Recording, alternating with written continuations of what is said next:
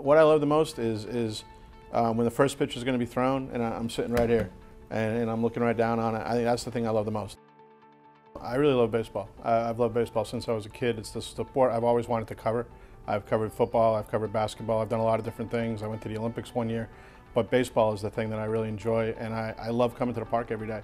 And whether the team wins, whether the team loses, I think there's always something great that you're going to see in a given baseball game, and that's really what gets me going.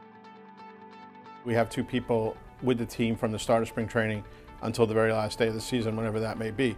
Hopefully for Red Sox fans, that's the World Series. We're very well prepared because of our experience and our contacts, and it's something that we take a lot of pride in, and I hope that comes through in the coverage, in the writing, and the blogging, and what we're doing online, in our video reports and everything else.